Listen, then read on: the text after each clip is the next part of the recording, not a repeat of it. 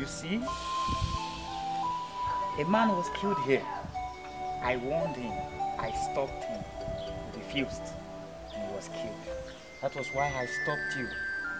Let it not be that you will say, God, do not hear, do not see. Many a times you think I don't try to help my children. I give my warnings. I see beyond. That is why I stopped you, so you will not be killed.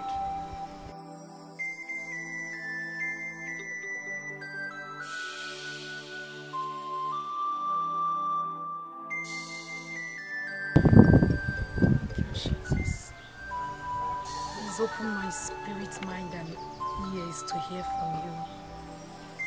Thank you for saving me. I am so grateful.